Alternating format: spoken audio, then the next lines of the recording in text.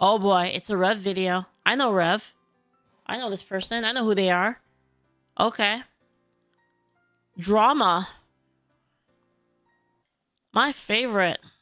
Hey, what's up guys? Rev here. So over the past couple of years, there's been an increasing level of complaints about fan service in video games. These complaints not coming from gamers. Yeah, I was about to say, like, who has any problem with this? This is like... This is just people that don't play games. I don't think anyone cares. Because, like, the thing is like, I'm gonna be real with you. I talk to a lot of... I do talk to a lot of, like, girl content creators, like, that are my friends. And, like, they're gay for the characters, too. So I don't really see what the problem is. Like, gamers don't really give a shit, you know? Rather, they're coming from a loud minority of people from social media platforms like Twitter. Yeah. Now, unfortunately, a lot of game developers, including those from Japan, have been listening more and more to the Twitter users. Big mistake. You should never listen to Twitter users. In fact, you should do whatever. You should do exactly what they say to not do. That's what you should do. Than the actual gamers interested in their products. And that is reflected in their sales because as they've been... You could use it as a reverse metric. Like, you just do exactly the opposite of what they tell you to do. Injected more woke nonsense into their games. Their The PR disaster, they don't fucking matter. However, this conversation has been re-explored once again with the recent talk about Stellar Blade. We talked about this on the channel, but as more trailers and previews have come out for this game that's coming out in a very short while, we've seen gamers get what they've been asking for. And that is conventionally attractive characters with fan service. That is something a lot of gamers enjoy, and people have been praising Stellar Blade and their developers for delivering just that. Now, I don't know if you guys have had a similar experience to me, but my Twitter timeline over the past couple of days has been nothing but Tifa from Final Fantasy. Tifa's pretty hot. She's really hot. Okay, so basically all it took was a spoiler of Final Fantasy. You know though, I kind of like the old Tifa more. Like the kind of old look that Tifa had. I kind of liked it more. I like it more than the new like CG one. To be honest. Fantasy 7 Rebirth, where Tifa is in a not the polygonal, just like the art suit to basically lead us what feels like a new renaissance in gaming. That's all it took. People are going absolutely rabid for this Tifa design here. All it took was the swimsuit. And here, I'll play a little clip of it. I don't even know if it's translated. It doesn't matter. You'll get the point. All right.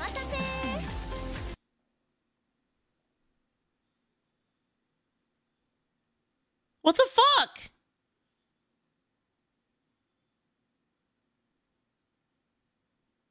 What the fuck, chat? I thought this bitch was dead.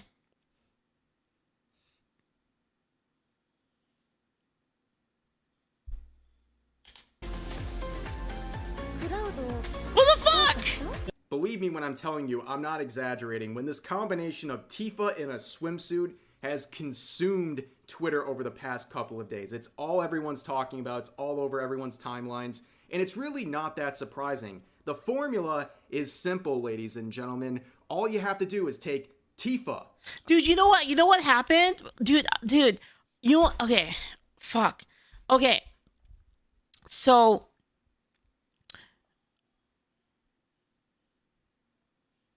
when I was a kid, I didn't have a PlayStation, okay? And my uncle had a PlayStation. And I was like, you know, I had like kind of older stuff, right? Like I had like a Super Nintendo and I was playing like, you know, Mother and stuff like that. And I was like, wow, I really like RPGs. They're so cool. Like a Mario RPG. It's so cool game, right? Real fun. And then my uncle was like, you haven't seen shit, Leaflit. Check out this Final Fantasy 7. And I was like, shit.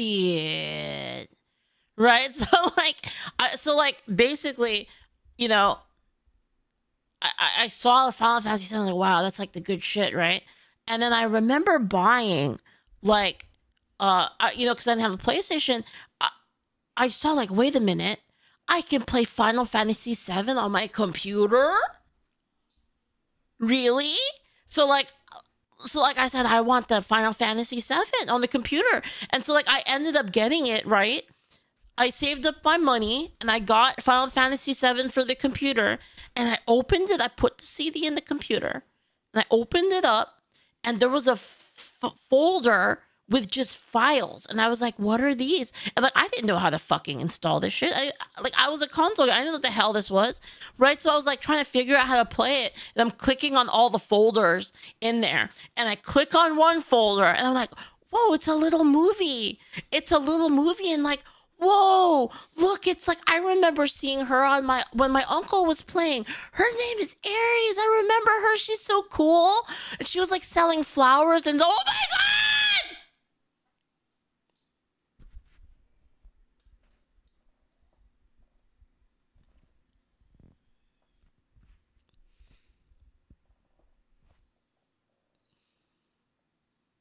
A character everyone likes, and then add anime titties. Boom! Success! The formula is so simple, and it was working for so many years until recently, where now game developers are shying away from these things because they want to appease people on Twitter, for example. And it's very strange. Let's get back to the very simple formula. And a lot of people have looked at this situation and said, hey, is this a redemption arc for Square Enix, who a lot of people have had oh concerns man, about oh because man, a lot of woke nonsense hold they've up, been hold pursuing. up, dude. She's doing like that peak boob stance, dude. This is a thing that we girls do that like buffs our boobs. This is a peak. This is like she knows what she's doing. This is the boob fighting stance right here. You put like one arm underneath, and then you like hug the other arm, and it just pushes everything up, dude. Yeah, yeah. This is a hack. This is pro. She's a professional. With their recent titles. And in fact, only a month ago, we saw this article from Niche Gamer where they reported that Square Enix quietly removed a recruitment page bragging about censorship. Now, we talked about this maybe about a year ago, but this was a disastrous. Thanks for the bits, Anonymous. Thank you. Translated this recruitment page where a member of the ethics team over at Square Enix made some very concerning statements talking about the biggest joy of their job being removing and changing things that the developers had made, including changing things to a point where the players would never even know. Get him out of here. Afuera. Get out. Whatever was removed existed in the first place. And when they're talking about things that they want to change, they're referring to things they consider controversial, problematic, and weird, which is a very open-ended concept and way too open for someone on an ethics team to be tinkering with. Go work at Disney. Go work at Disney and get the fuck out of here. When they're doing their changes for a local... Insufferable, man. Insufferable and annoying as fuck. Or a public release of a title. However, a lot of people looked at this situation and said, they really lost that much from Forspoken, huh? So they're now starting to... Wait, what's Forspoken? Yo, what's Forspoken? I don't know what that is. What is that? What is that? A bad game. Scale back some of these recent changes and overall company policy. Wait, are they busting out the titties for money? They're busting out the titties for money? And directions they've been pursuing the last couple of years. And you might be onto something because it's the classic use the summer banner for extra money because you failed something. Release the summer banner a little bit early. Nothing will make a company classic move. Taking away their money, taking away their profit. And that's what happened with Forspoken. Absolute dumpster fire of a game, in case you weren't aware. So what's so bad about it? This was not only a big blow to the reputation of Square Enix, just because this game underperformed. Wait, what's wrong with this picture? I don't get it. But it was also a huge blow financially, because as it turns out, this game cost $100 million. Holy fuck.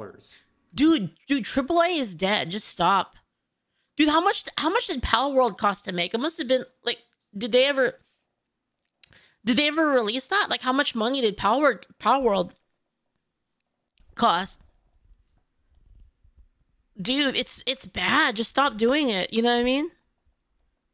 $5 didn't cost $5. It's because games are no longer, like, a lot of these big AAA games are no longer about gameplay. Gameplay is king. Gameplay is the most important thing. If the game is fun or not, the graphics don't. You know, I know a lot of artists are gonna be pissed at this. The graphics don't matter. The art doesn't. The art doesn't matter. The music doesn't matter. The effects don't matter if the gameplay is shit. All of that stuff is like extra good if the gameplay is good, right? So like if you have a cake, right? So say like you had like a cake, right? And you had like really nice icing on it, like beautiful icing, got strawberries on. That's all of that stuff. That's all the art, right? The icing's the art, the strawberries are like the sound design, and then you've got all the decorations. It looks really nice, and you cut into it, and it's fucking shit on the inside. Then no one's gonna play it because it's shit. It's shit at its core. And that's why the gameplay is so important, because you play it for fun. You know what I mean? Yeah, $100 million for this quality, okay? You kind of get what you deserve in that situation. I mean, I actually don't really see the problem. It could just be a bad shot, you know? Square Enix maybe turning a new page. I would be remiss if I didn't bring up the real concerns that have not been addressed. And as Scratchpoint here points out, a lot of the ESG-related policies that they're pursuing on their pages have not been removed, unlike the recruitment page that they're bragging about censoring and removing. What is that? What is the ESG? What is that? What is that, guys? ESG.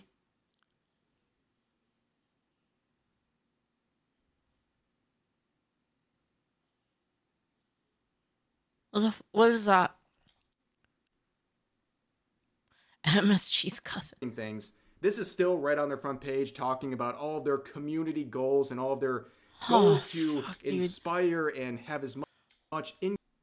Just make games. Make good games. Oh my god, just make good games. Inclusivity as possible, and tell the stories of all kinds of different rich backgrounds in their products, as well as pursuing more diverse routes and representation and equity and all. Grand Blue Fantasy, good game. Lots of representation. Never talk about it. Not the point. And it's a good game. These things, when really people just it's a little jank. It's, you know, a little bit jank, but still really good. A good game. I think that's really all people want, instead of all this very performative nonsense on their page. We all know they're doing to impress someone else, not gamers. Gamers just want a good piece of media. That's it. That's how you keep them happy. I don't know why we're kind of losing the plot here with all these attempts by Square Enix here. But moving forward, I'm going to give the hottest take ever, okay? This is nuclear. Uh-oh, let's hear it. Before you start attacking me in the comments, let me soften the blow with this. Okay. Listen very carefully. I think this Tifa swimsuit looks amazing. Okay, I think it looks awesome. Okay, I'm happy with it. But I believe this is a compromise. The way this swimsuit was designed was a compromise. Because maybe if this was 10 to 15 years ago, this would be a bikini. Okay. But this is cute. It's cute. I think a little bit more clothes is cuter than just like skimpier, honestly. Okay. It's just a different landscape. Yeah, thanks for the follow. Thank you. I think adding all of these Get your nips sorted. Thank you. Swimsuit let him cook. All right, let him cook. By Square Enix, and this is their way of basically having a middle ground between what gamers want and their own whatever thought process and direction they've been heading the last couple of years. But anyways, I kind of forget about all that when I see mini games like this. Is that like a Tifa sit-up mini game? Shared some more spoilers where Tifa's doing sit-ups in that swimsuit, and I'm like, oh yeah, you know what? Maybe we are back. But anyways, while a lot of people are praising Final Fantasy, a lot of people are celebrating the downfall of Suicide Squad: Kill the Justice League. This is a game we talked about a few weeks ago after it released, and it's been a dumpster fire. As a product itself, I think nothing sums up the experience more than the final scene, besides a lot of the pandering. You know, I'm surprised that people haven't, or maybe they have done this, and I'm not aware of it, but I'm surprised that nobody rose a stink about the name Suicide Squad. You know, like, I'm surprised that there wasn't like, oh, so you're making fun of suicide, huh? Oh, you're taking it lightly? I'm surprised that wasn't a thing. Throughout the game, the final scene really just wraps everything up with a nice bow, and it really just represents a lot of beloved IPs being treated really poorly by this game. Wait, what happened to Batman? In the final scene, Harley Quinn boops Batman on the nose and then 5 seconds later shoots him in the face. But he's Batman. But he's Batman. What? It's like a villain power fantasy? And unfortunately, those lines from Batman were the final lines of the now late Kevin Conroy's career, and that was someone who was the voice of Batman, a very beloved voice actor and beloved member of this franchise and any related communities, and that was his final line. Just on I mean honestly, like to be 100% honest, it's like you're playing villains. It's just playing villains. You want to kill the good guy, whatever, man. An unfortunate end to an unfortunate IP, and it is a little weird to kill like such an iconic character, but I mean, you know, villain power fantasy, whatever. Game here, and the proof is in the pudding with how gamers are responding to this. Here we are. The premise of the game is most of the Justice League became brainwashed and become evil. Oh, okay. Thanks for the context. Thank you. Has less than 1,000 players, which I'm pretty sure that's around the number of hardcore classic WoW right now, even though Season of Discovery is out. That's just to give you an idea of how low that number is for a major release like this. And of course, Warner Bros. Is actually feeling the concerns here. They're feeling the heat because they're losing a lot of money on this one. I think that's... Yeah, they got that Fishman Island representation. No secret, where they have now come out and said that this game has fallen short of their expectations. So the WB has flat out admitted this, that this game was a critical and commercial failure in its attempt to herd its Arkhamverse into a live service game. And as you can see here, here's a quote from the WB CFO Gunnar Weidenfels saying that the game had fallen short of their expectations, and there was no numbers shared, but he said that this game created a tough year for their gaming business, and going forward in comparison to last year's smash hit Hogwarts Legacy, that they're going to have to do things differently. And that's not very surprising. Hogwarts Legacy... Well, because Hogwarts Legacy, you gave people what they wanted. Legacy coming out as the #1 selling game of 2023. And then the next thing is Suicide Squad Kill the Justice League, which was a big-time flop and really scoring horribly for a AAA title. It's just not a good look. And for a lot of people, they look at this situation with Suicide Squad Kill the Justice League, and they say, yeah, the consequences of your actions. This was a very underwhelming title from Rocksteady. The problem with this power fantasy is how impossible it is. It's just the way it is, and no one really feels sorry for them. And hopefully, again, this serves as a wake-up to what gamers actually want, and maybe they'll start changing things in a positive direction. And that's what a lot of people are saying is happening with Square Enix right now, and if that holds true, we'll have to just wait and see. But for now, that's going to do it for this video. I hope you guys enjoyed. As always, share all of your thoughts about today's topics in the comment section down below, and I'll see you guys next time. I mean, people just need to make good games, really. I mean, that's like the real problem. Is like gameplay has to be fun, right? That's the important.